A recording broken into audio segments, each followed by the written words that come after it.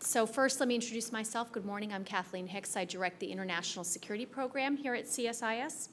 And what we've assembled for you here today is just a fantastic panel of experts who live at that nexus of security and economic growth.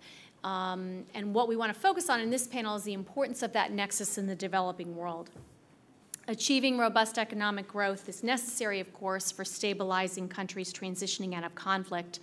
So what we need to do is find the best ways to promote economic growth as a priority, both for governments and for private stakeholders, what their roles can be. The discussion that we'd like to foster today, as in the context of this Global Development Forum, is how to best align U.S. government diplomacy, economic development assistance, and security programs in support of that goal. What I've asked each of our panelists to do here today is to provide a brief set of introductory opening remarks. We'll then have a little bit of panel discussion, and we'll open it up in the end for questions from the audience. Let me begin. I'm going to introduce all the panelists, and then we'll start down the row, I think in the order in which they are sitting, if I have judged that correctly. So let me start with Melissa Sanderson. She is the Vice President of International Affairs at Freeport-McMoRan. In this capacity, she works with Freeport's government and public relations functions, as well as the Corporate Social Responsibility Group, on projects and issues relevant to Freeport's overseas operations in Chile, Peru, Indonesia, and Congo, as well as Native American issues in the U.S.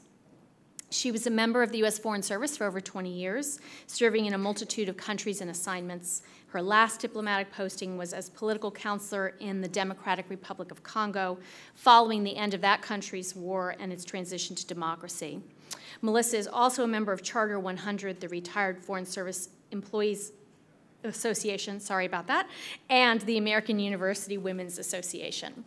Next to her is Tony Gambino, who is the former director of USAID mission to Democratic Republic of Congo. And for that position, he was awarded the USAID's Superior Honor Award. He's also an adjunct professor at Georgetown University and serves on the board of for Women International. He's worked on international development issues for the House of Representatives, the State Department, and nonprofit organizations, and he presently works as an independent consultant on international development and foreign policy issues. Sitting next to Tony, we have Tommy Ross, who is the Deputy Assistant Secretary of Defense for Security Cooperation, where he is responsible for prioritizing Department of Defense bilateral and multilateral security cooperation activities and aligning security cooperation resources to the defense strategy. His office also manages a suite of defense institution building programs designed to strengthen capacities in partner nation military and defense institutions. Tommy joined DoD after 12 years as a staff member in Congress, and from 2009 to 2014, he served as a senior intelligence and defense advisor to Senator Harry Reid of Nevada. From 2005 to 2009, he served as on the staff of Representative David Price of North Carolina, and he is a term member in the Council on Foreign Relations. Absolutely not least, but unfortunately last, we have at the end there Mary Porter Peschka. Close enough? Okay, I apologize. Mary is now the Global Director of Advisory Services at International Finance Corporation after previously serving as IFC's Regional Head of Advisory Services in Latin America and the Caribbean. Prior to joining the IFC, Mary held a variety of positions in both the public and private sector, including serving as a partner in Market Access International, a women-owned consulting firm, as Investor Relations Manager for the St. Genevieve Group, a group of international mining companies, and as the Latin American Caribbean Regional Business Advisor for USAID.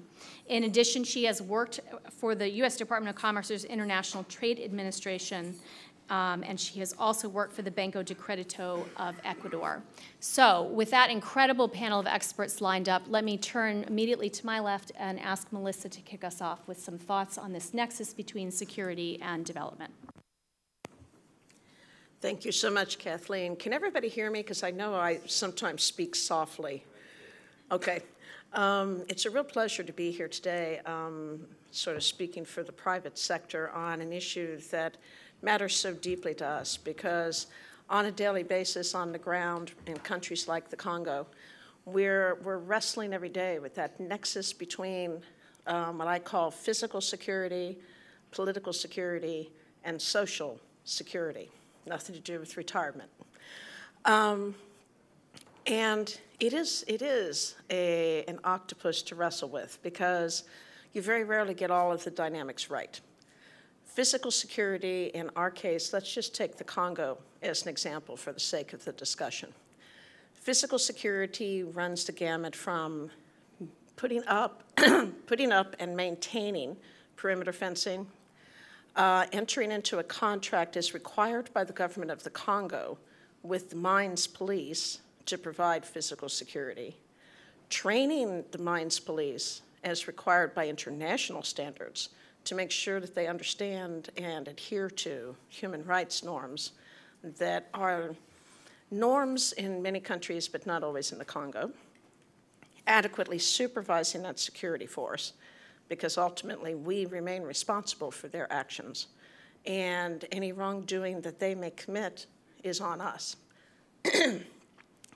So in the domain of physical security, we also coordinate closely with the Department of Defense. My colleagues that run security out of headquarters visit AFRICOM frequently. They like to stay abreast of the security briefings provided by the embassy as well, so we coordinate with the regional security officer there. And I mentioned this in a domain of a secondary issue of our topic of discussion, what the government does well in supporting the private sector. Those are a couple of examples of what the government already does really very well. Then we have this domain of what I'm calling social security. That one is local community relationships. And that one is difficult because companies and communities, particularly in a country like the Congo, start out speaking completely different languages, complicated by the fact that French is the national language of the Congo, and most Americans don't speak French.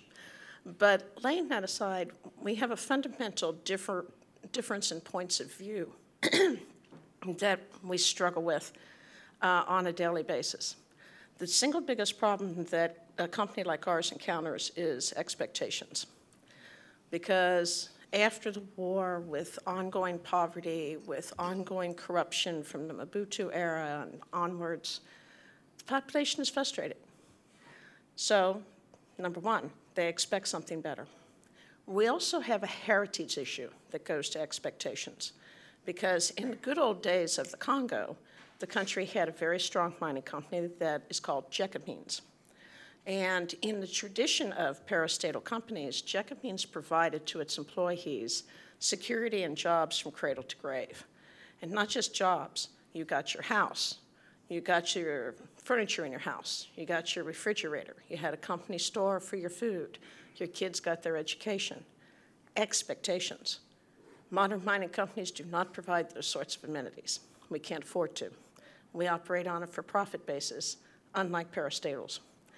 So trying to explain what we do intend to offer, trying to understand how we can best respond to those expectations, trying to create alternative employment. And in this domain, the biggest asset that we have are our partnerships. We partner with NGOs who know how to do these things much better than we do. We have a partnership with Women for Women International. We have a partnership with PACT. We have a partnership with many other NGOs that help us to better communicate, better understand, and better deliver what we are able to deliver in the domain of social well-being. We do build schools, we do build hospitals, we do train people to work in those hospitals so that they are sustainable and have some longevity after we're gone. Although, hopefully we won't be gone for 100 years or so, but we're going to be gone. The rocks disappear. Lastly, the domain of political security. I left it to last because in some ways it's the most complicated, because that's the deep, dark water in a country like the Congo.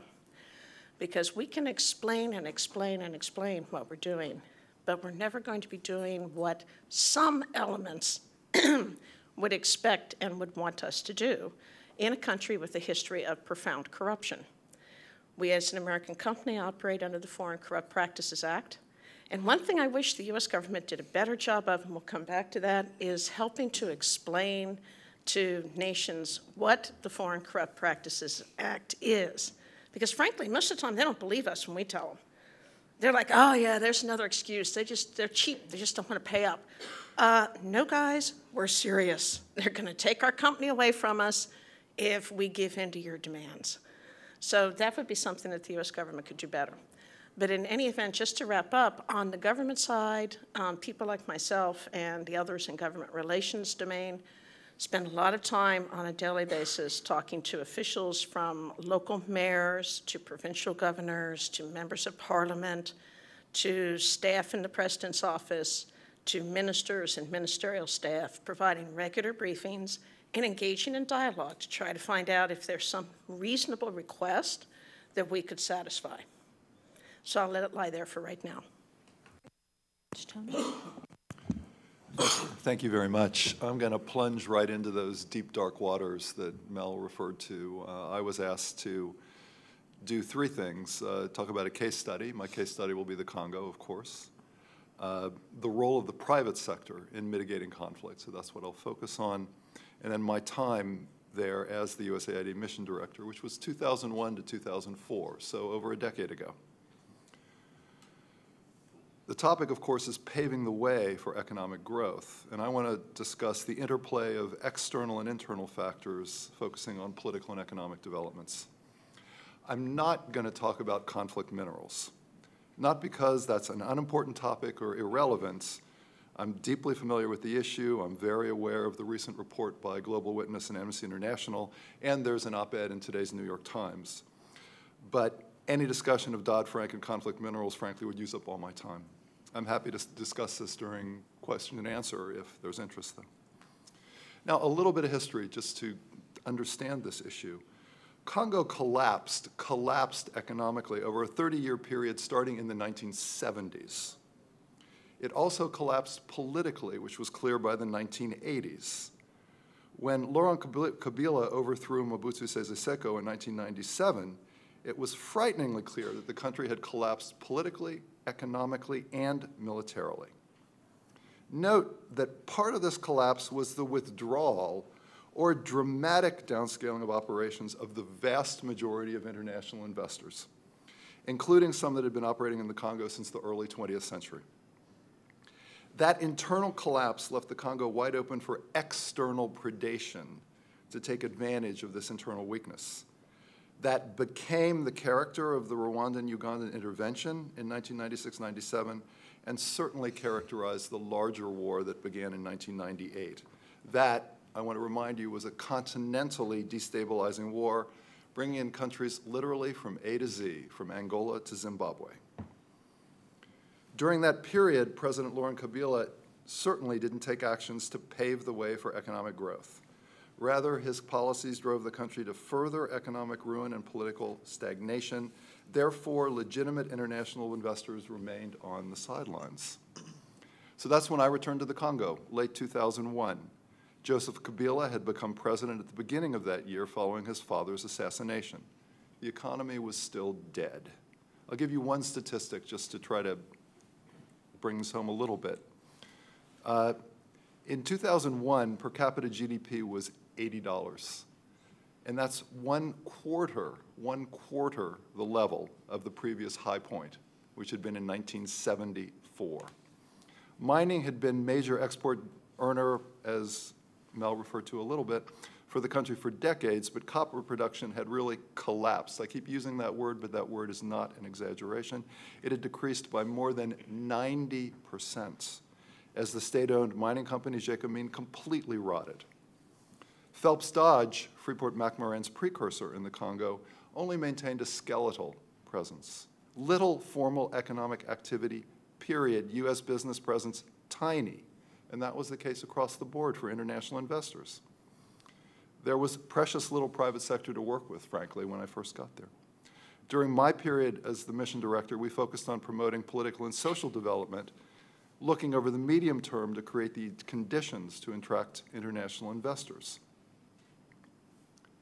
By late 2001, when I got there, the war looked like it was probably over, but no political transition had begun, and the economy was still a disaster. The end of the war did not finish external predation, but it did create room for internal rebuilding, which began under President Joseph Kabila. And that rebuilding, political and economic, continued until, I'd say, about 2007. And that created space for some initial increased investment by legitimate international companies, intensified interest by others. So the role of the private sector in mitigating conflict in a place like the Congo, well, let's start with the obvious. International companies couldn't stop the war in the Congo. Most were either not present, and none were present to any significant degree. That required intense diplomatic activity. It was a job for states. But in the subsequent period, the private sector contributed, as companies like Freeport have, to improved economic growth rates. As Mel said, international companies also to a great extent have modeled appropriate economic behavior, including how to interact with the sovereign state. This can help mitigate conflict, but it's far from sufficient. What I want to jump to is that I think today Congo faces a dramatic internal threat. The political leadership is weak. Institutions, including those that set the conditions for a stable economic environment, thus attracting international investors, are stagnating. Good elections, free, fair, transparent, seen internally and externally as legitimate alone, will not fix this problem. But without them, we're whistling in the wind, we're indulging in dangerous wishful thinking if we think the situation in the Congo will stabilize and improve. Terrible national elections in 2011 set the stage for the present situation of dangerous internal political instability. And we saw this in demonstrations in various cities in the country in January, and in an excessively violent, clumsy, heavy-handed, repressive response by the government, including the recent detention of an American diplomat. The climate of stability, predictability, calm needed for successful business activities and additional investment is now very much at risk. Now, this assertion that good elections in Congo are a sine qua non, let me be clear, I am not suggesting that this is a universal principle equally applicable across all countries. Frankly, it's painfully clear in today's world that the relationship between political opening, stability, and democratic development is dynamic and complex. That said, I will assert this for the Congo and a number of other states around the world. So I'm suggesting that in some cases, such as the Congo, good elections remain a sine qua non for a return to the essential path of increasing stability and democratic development. The private sector cannot lead in resolving this complex political impasse. It's fundamentally an issue for the Congolese people and for diplomatic action, and including assistance from donor agencies like USAID. But if Congo does find a way to organize good, timely national elections late next year, around the time of the US presidential election, actually, that could restart a process whereby political and economic progress might start to move together again. That would be very good for the private sector. The private sector's role in mitigating conflict, then, would be to respond appropriately to the incentives created by this enhanced stability and opportunity created by these elections, if something like this positive scenario could actually occur. Thank you. Thank you, Tom. Good morning, and thanks for having me. I'm from the Department of Defense and want to offer a Department of Defense perspective on that nexus between security and economic growth.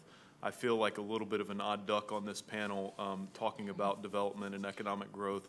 I actually hope that you see me as a little bit of an odd duck too. I think that's an instinct that's important to preserve in the conversation, actually. I think that when the Department of Defense looks at the question of how to get involved in a productive way in spurring economic growth and development in a post-conflict situation, we need to approach that challenge with extreme caution and humility. And let me elaborate on that a little bit. The bottom line is the Department of Defense is usually not the answer. But I do think we can contribute in some important ways in support of other agencies in the government and in the private sector that have greater ability to spur economic growth and deliver some of the conditions or help to create some of the conditions that Tony was talking about in support of vibrant institutions and vibrant governance and conditions that allow for economic growth to take root. When the Department of Defense gets involved, I think we need to be extremely humble about our ability to deliver economic assistance ourselves. And this is a concern that I think I've seen in my time in the department and before I entered the department, where you will see from time to time military commanders believe that it is they who have the solutions for how to develop certain sectors of the private sector. They have the answers on what infrastructure needs to be developed or how we can help foster sustainable agriculture practices and that kind of thing. We've seen this play out a little bit in Iraq and Afghanistan, especially where through no fault of their own, you know, commanders acting with the best of intentions and really being, you know, in large part the main, if not the only presence on the ground, have taken on this challenge of economic assistance, and I think the results have been mixed, and we need to be very humble about our ability to do that. The Department of Defense is not the expert, is not the central focus of expertise in the U.S. government for developing economic institutions and for developing political institutions, and it is very important that we have a large degree of humility about that. I think second, it's very important that we approach with a large degree of humility about our ability to sort of provide security that allows economic growth to blossom.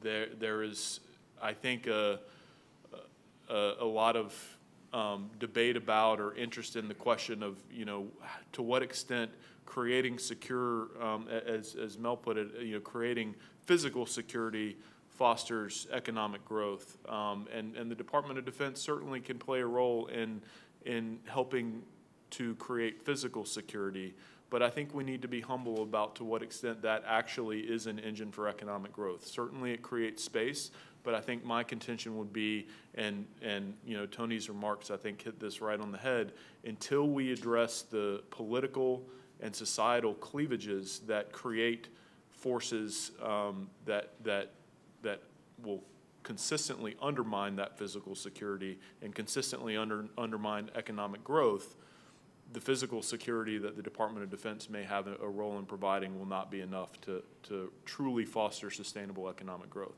So we need a lot of humility in that area as well. And then the last thing I would suggest is that there needs to be extreme caution in how the Department of Defense approaches collaboration with the private sector. Certainly we should be exploring opportunities for creative collaboration, and I think there are some, and I'll talk about that in a minute, but it's exceedingly important that the Department of Defense and the United States military are not perceived as the guarantors of private sector activity, that we are not seen as an army of the private sector defending the interests of the private sector or any, you know, particular sector, economic sectors within a country as we go into military operations, whether they're peacetime or wartime operations.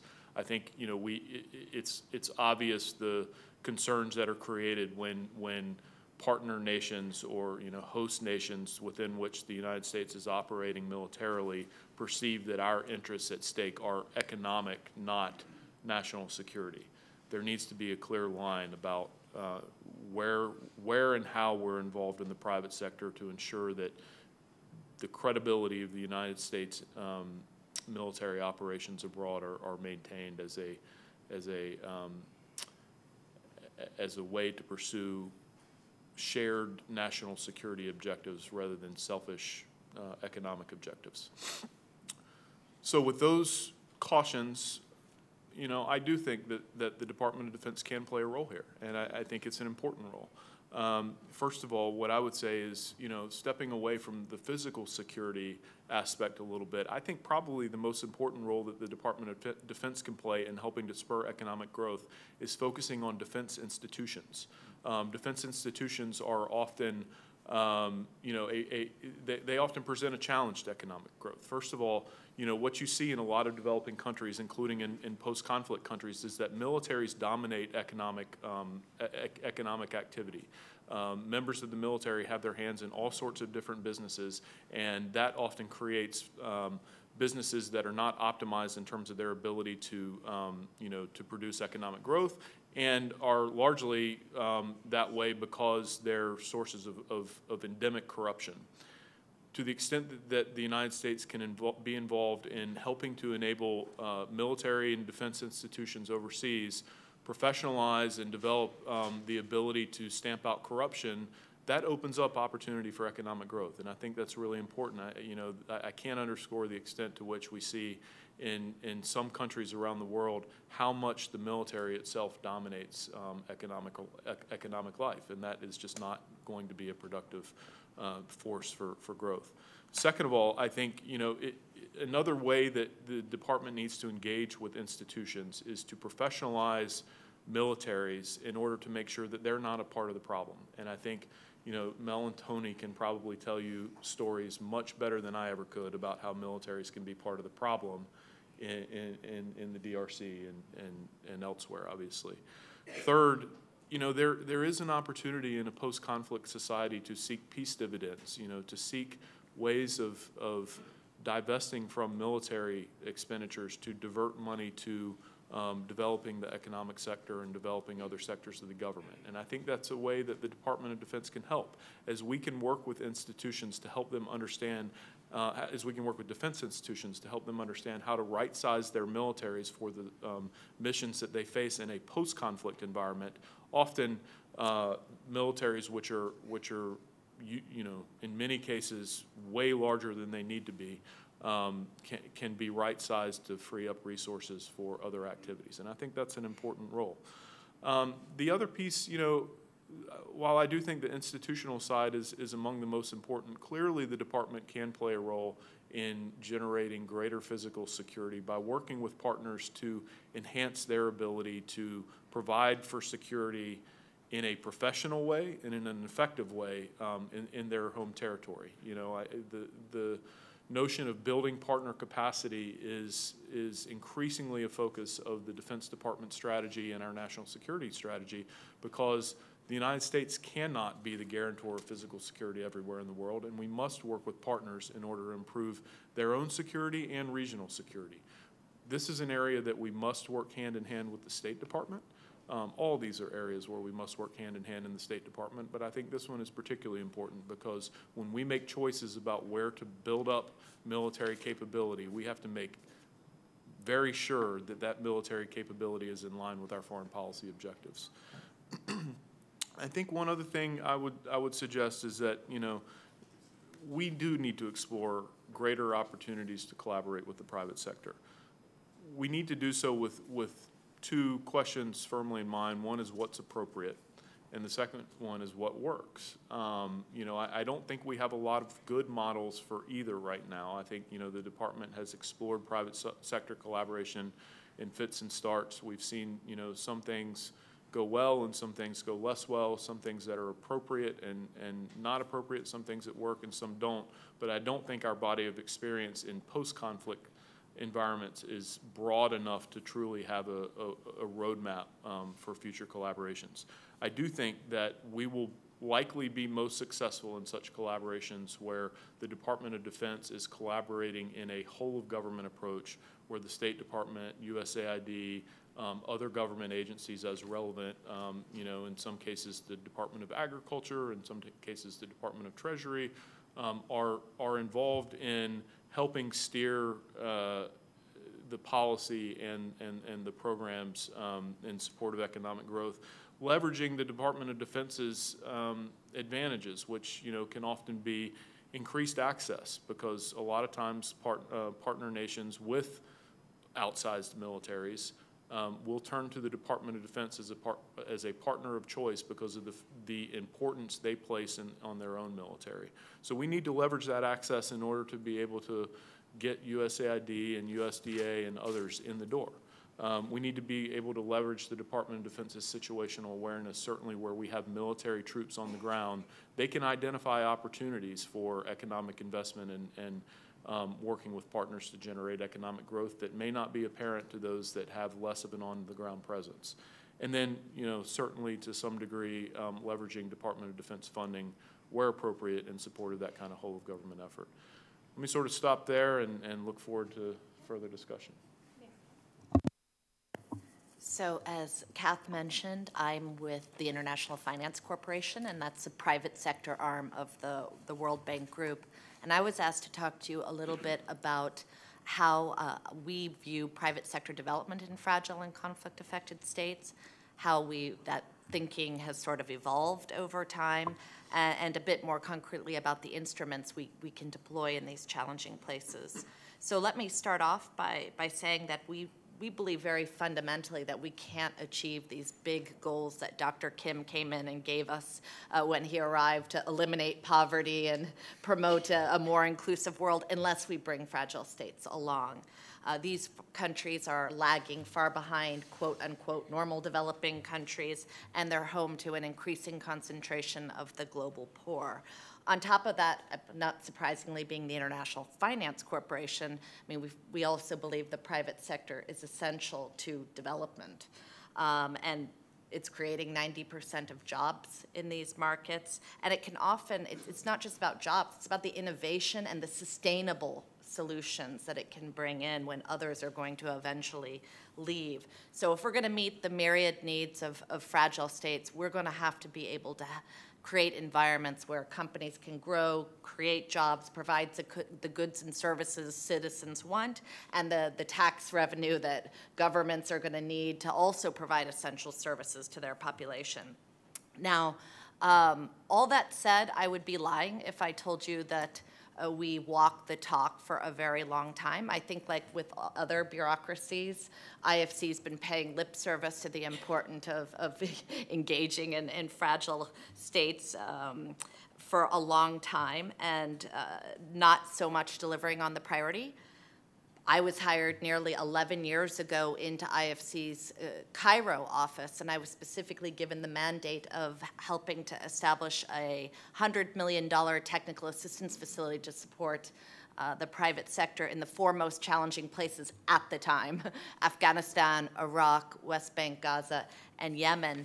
And it shocked me that it was hard for me to push projects through the system because those were considered too challenging.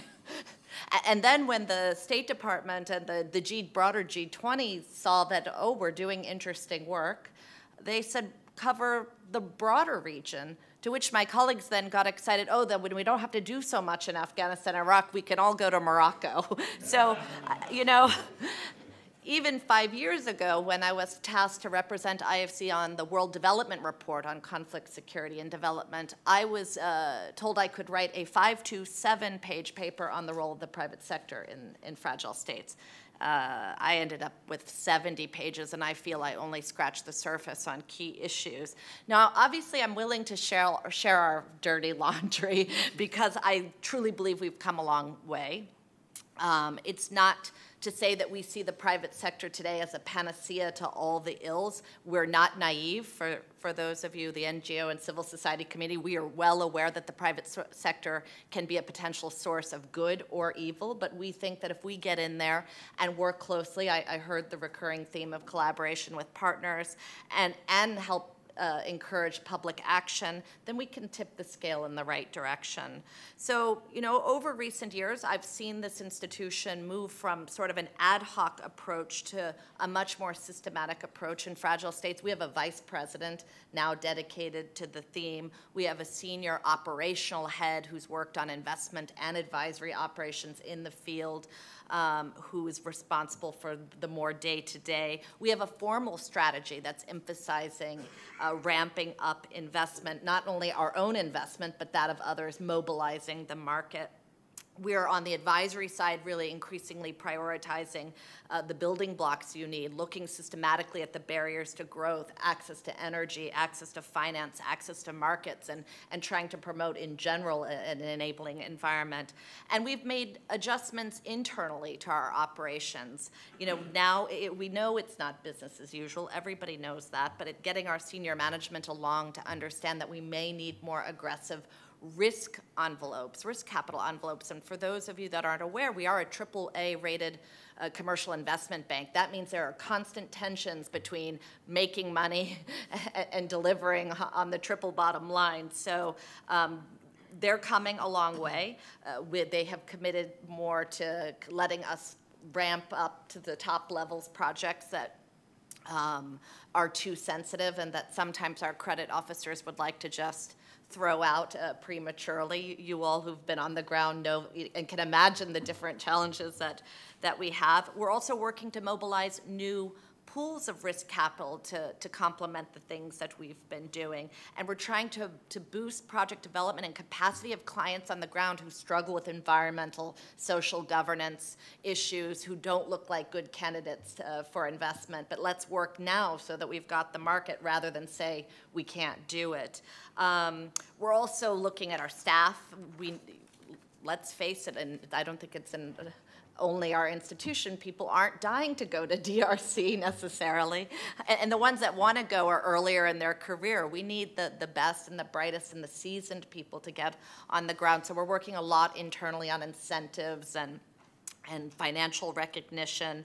And of course, we're doing our daily investment loans, equity, trade finance guarantees. We're doing the advisory work that I referenced. We're also coming up increasingly with more creative solutions like blended finance, where you can take a commercial approach but with subsidy built into it into a smart way to try to incentivize people to get into these challenging markets. And then maybe I'll wrap up with a more spiritual standpoint for the corporation in terms of what we're pushing ourselves and hope to push others to do.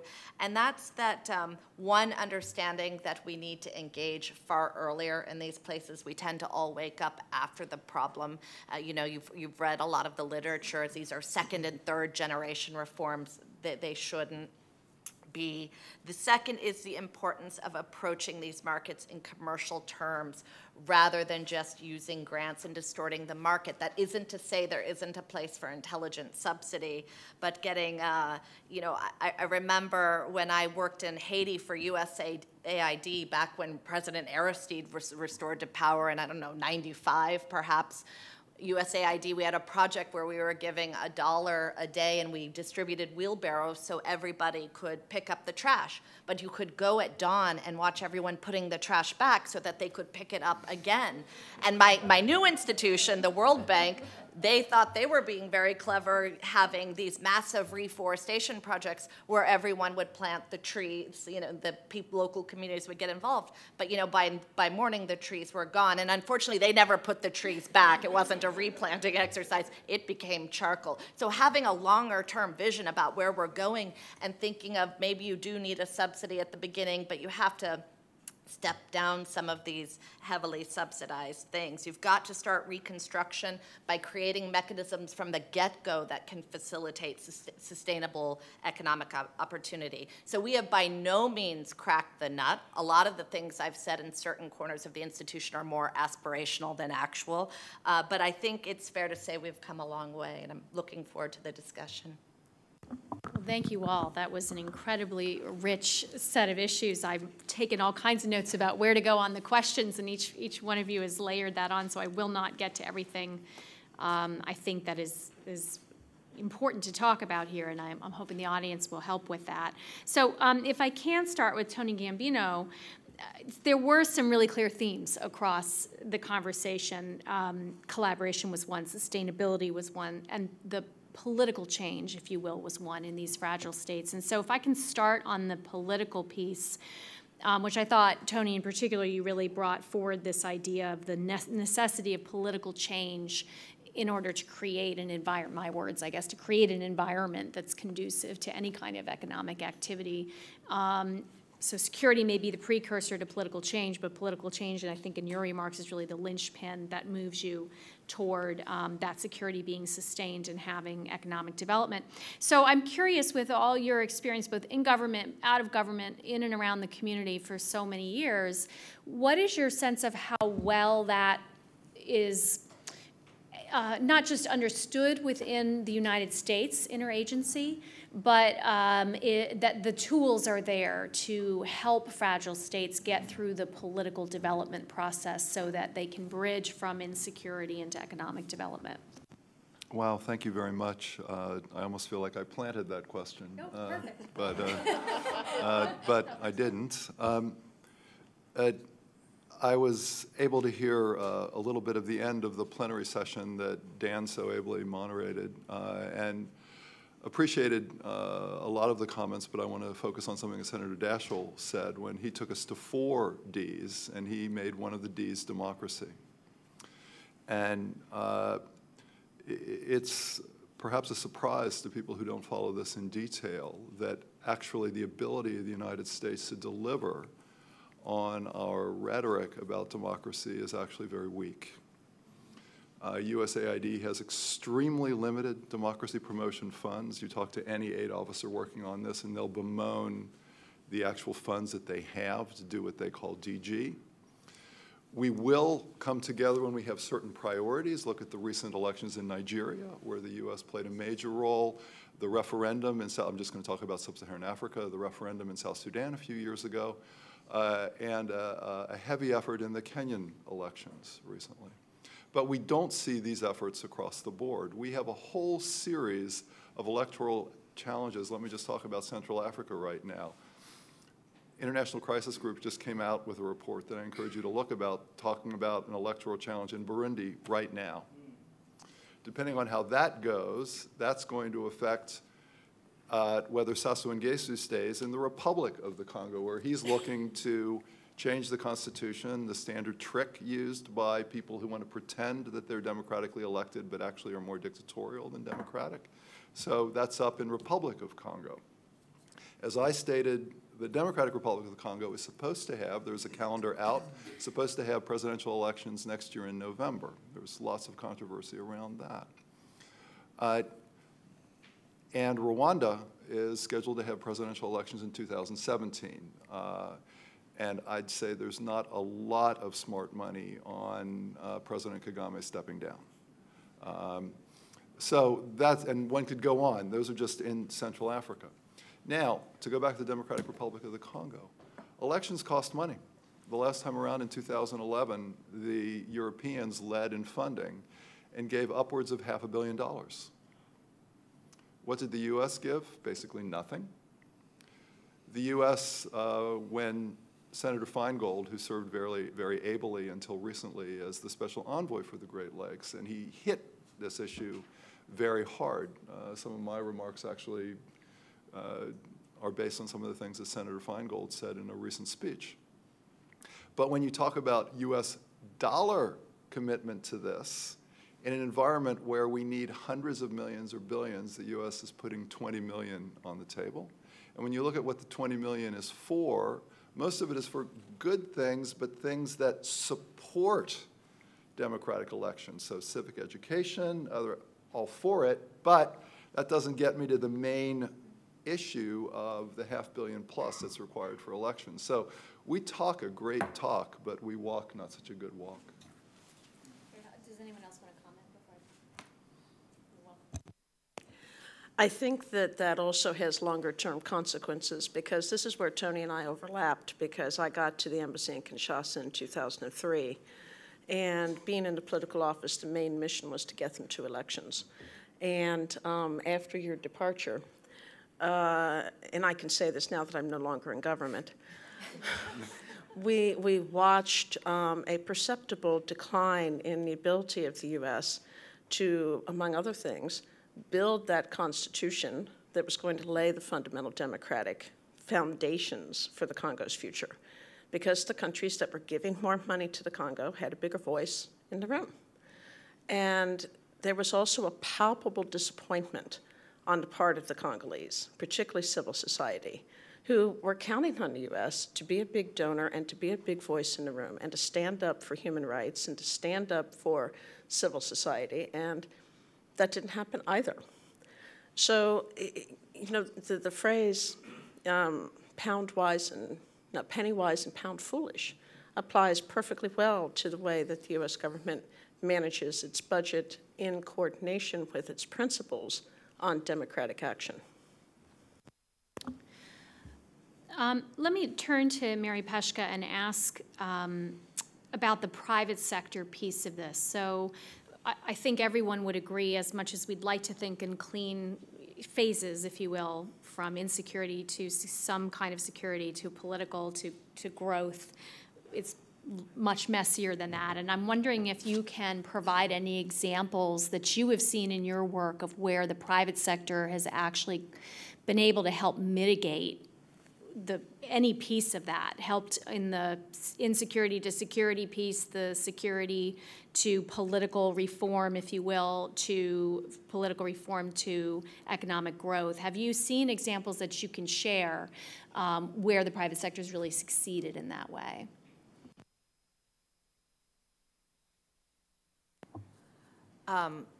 So probably I don't even know where to begin in terms of the examples. What I can't give is a very pretty typology of fragility, and this is exactly the formula. That's the holy grail, what everyone's trying to figure out.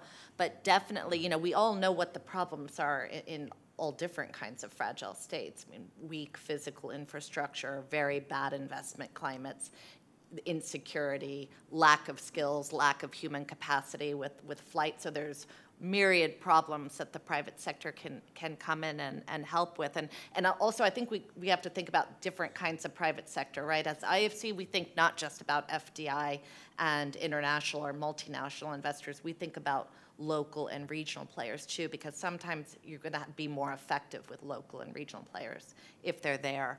But I've seen things like in Afghanistan where very early on, initial investments in mobile telecom before there was a decent telecom law and all the building blocks that were needed to be made, that helped on so many levels. It helped farmers get access to information. It helped medical diagnostics. Everyone knows Afghanistan in winter is a no move around the country, so doctors aren't getting there. It helped on corruption because eventually they were able to pay police through the mobile telecom, and they weren't getting shaken down by their chiefs and their lieutenants every time the paycheck came in. We were just talking recently to the CEO of Firestone, and he talked about going to Liberia and how it was a disaster. You know, every time they went outside, everything had been destroyed for Firestone. But they decided, you know what, while we're waiting for the country to get its act together and while we're waiting to rebuild our facilities, we're going to start buying rubber anyway. And so their first trips to the towns were all ghost towns with nothing going on. And literally within a year, you had transport services with taxis working and bustling shops. So this is not something the state did formally, but that the private sector decided, you know, I obviously see an opportunity and a financial gain, but it had very positive impact. So what we're trying to do and what we hope others would do is help. How can we be practical in these instances and facilitate people getting in? If that's partnering with an IFC or our sister organization, MEGA, for political risk insurance, anything that will make companies more comfortable. Then maybe, I don't want to go much longer, but touching on the local and the regional, I think we forget too that the private sector is not just a source of jobs, but it can be a great source of social cohesion. So thinking about restoring market linkages and facilitating access to finance, getting into microfinance, which informal enterprises haven't been destroyed. I mean, they've been destroyed, but many have survived. So getting that's kind of quick and dirty, it's low-hanging fruit, and I don't think you should excuse yourself just to do that, but having something tangible sooner can make a big difference.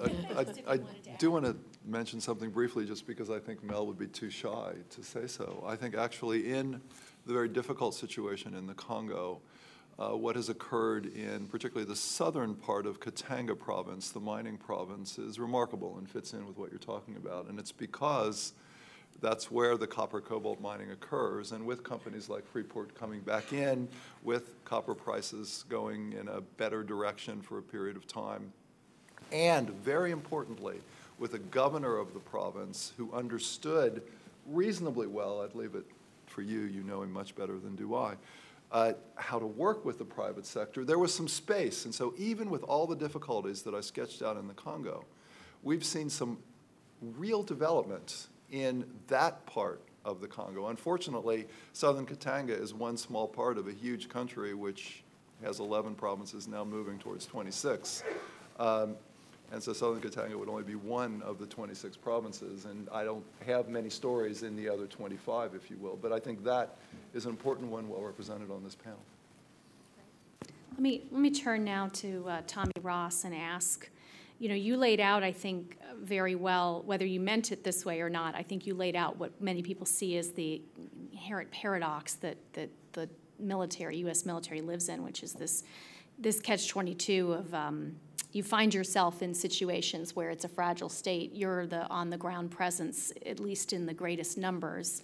Military commanders see things that need fixing, and we have trained them to fix things that need fixing, even if they are not the best instrument to do so. So, you know, whether it's Iraq or Afghanistan, as you mentioned, things like SERP, or other authorities that have come along for DOD. I wonder if you could just talk, looking forward, as the one person here who is in the administration and party to this conversation that I assume is happening about looking forward, what is the institutionalization of an approach that, if in fact it is to get DOD out of that position, how is that manifesting in terms of money, authorities, capabilities for other parts of the government to fill in that space?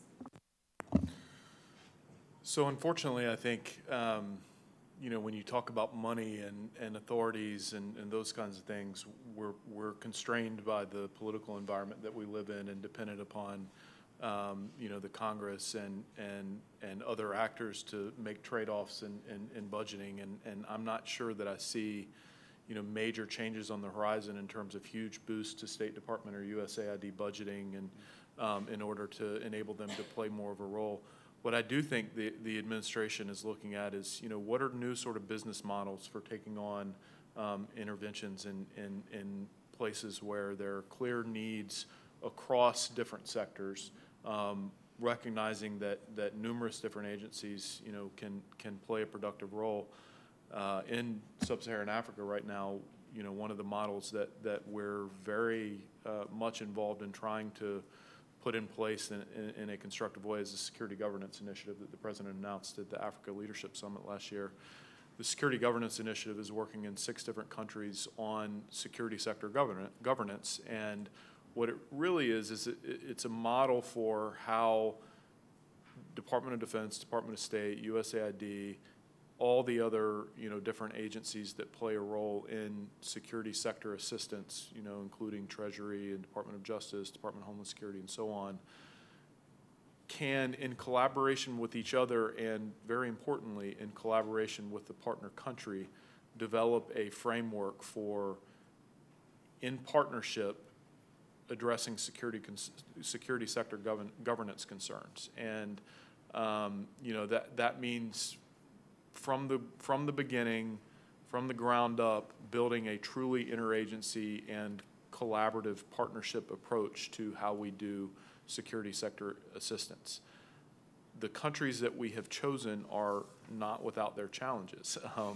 You know, we're the 6 countries that have been selected for, I think, basically piloting this model for use, hopefully more broadly, not just in Africa but around the world, are Tunisia, Nigeria, Niger, Mali, Kenya, and Ghana.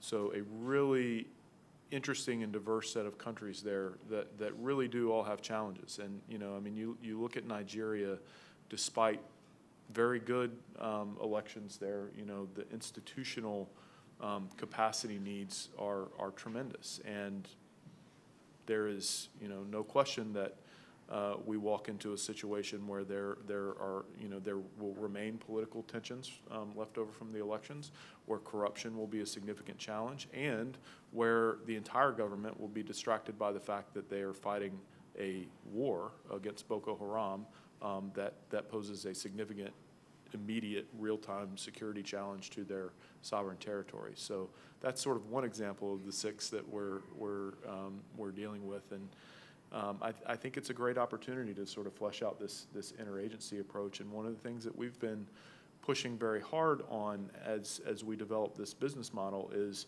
creating a role not just for the different agencies, but also for the non-government sector in these countries, to include the private sector. And so, we have done some initial assessments in some of these partner countries to look at developing plans of action, but we haven't delivered a single penny in aid yet. So this is very much new and in development. So I don't have any lessons learned yet to offer you, but I would point to this as a really promising model for doing things a little bit differently. Thanks, Tommy. And let me ask my last question for Mel Sanderson, and I'll open it up. We began with you talking really down at the, if you will, unit level, and I'd sort of like to end there in my questions to come back to this issue of sustainability, which you raised, and again, several others did. But all the way down there at the level of a company, of a private sector entity, I was wondering if you could share how what are the most compelling themes you have found in the corporate sector, in the private sector, that resonate in terms of corporate responsibility and sustainability in these fragile states that others may be able to learn from?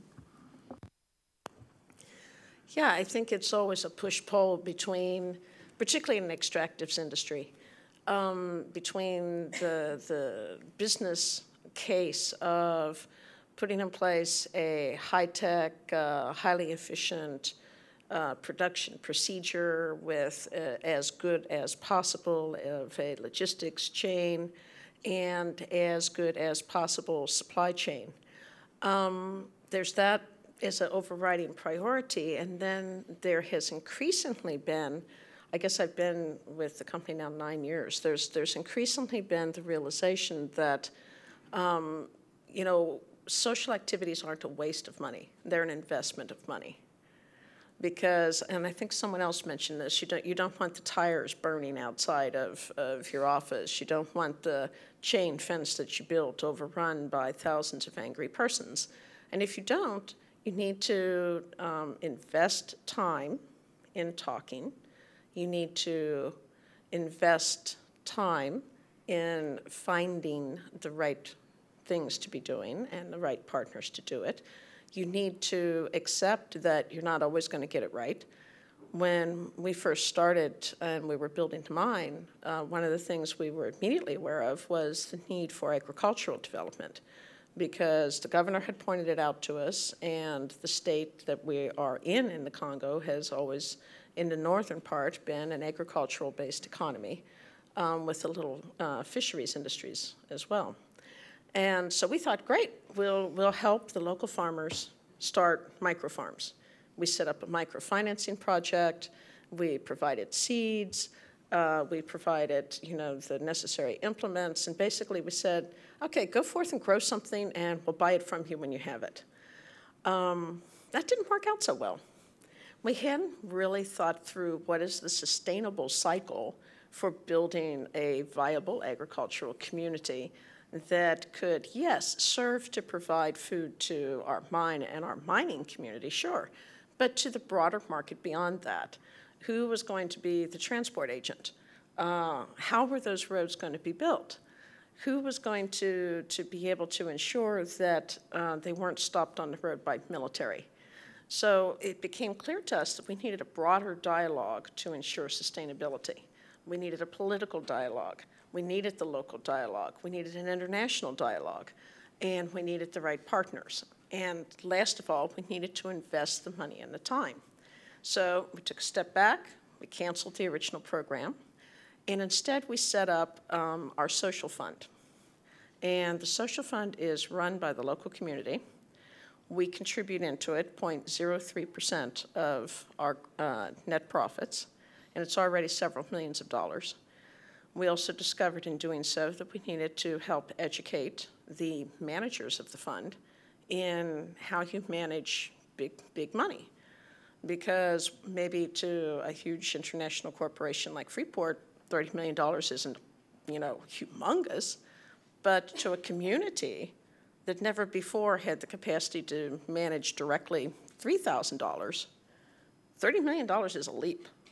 That's all the way to the moon. So step by step, we have discovered that you start small and you grow larger and you invest in success. So I would say that would be my answer. I want to open it up now to the audience. I think we have microphones. Am I right? Yes, I'm getting a nod on that. So why don't we start right here on the aisle, this gentleman. John Rothenberg. I'm an Afghanistan specialist, longtime Afghanistan specialist. I was part of the civilian surge and on a base in Paktika. So you can guess where I'm going with this. A lot of my colleagues really did not agree with the PRT concept, and I think that people have gotten to that point. But when I went through 4 brigades, and when the right brigade was there, it actually did work. I think that I'm a minority view on this, but I think that I think it's that was an evolution from Japan at post-World War II, and I think that there is a space for further evolution where it would work better, and I was wondering what especially Mr. Ross thought.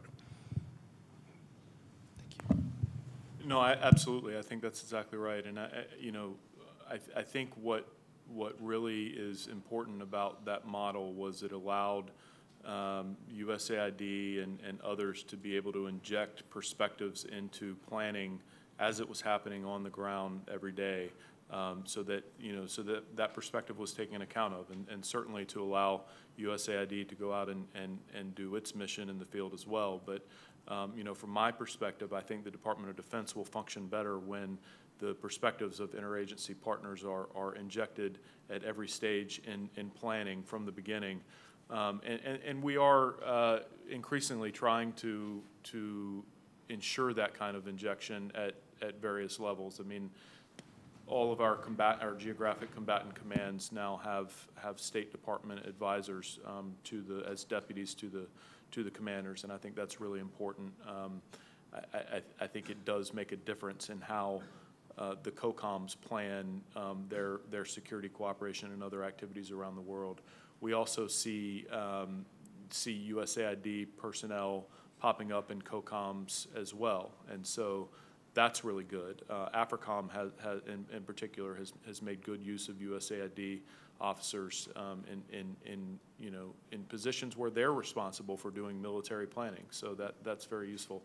And then the other thing, what we're trying to do, and I talked about the Security Governance Initiative in response to Dr. Hicks' question a few moments ago, but the other very similar model that we're looking at that I could have talked about was our implementation of Presidential Policy Directive 23, which is intended to create integrated country planning and integrated regional planning, so that what the Department of Defense does is constantly informed by other partners' equities and vice versa.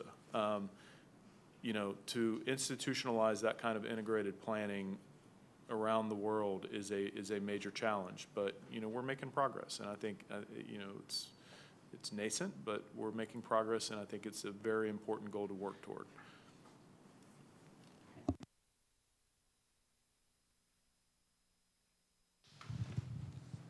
Thank you. My name's Laura Robinson, and I spent the last 7 years or so working with the Task Force for Business and Stability Operations, which is a difficult subject for some people. But one of the things that I worked on was extractives. And what we found is that you have working groups within the U.S. government that discuss some of the major issues. But what you don't have is multiple other stakeholders that are involved in the discussions. There's nowhere to plug in for the private sector to understand where the infrastructure planning is with the local government. Is there, can any of you comment on what the ideas are for really, we talk about partnerships, but what is the mechanism by which we partner, whether it's a PRT at a government level or whether it's expanded to a more significant private sector input to that discussion? Thank you.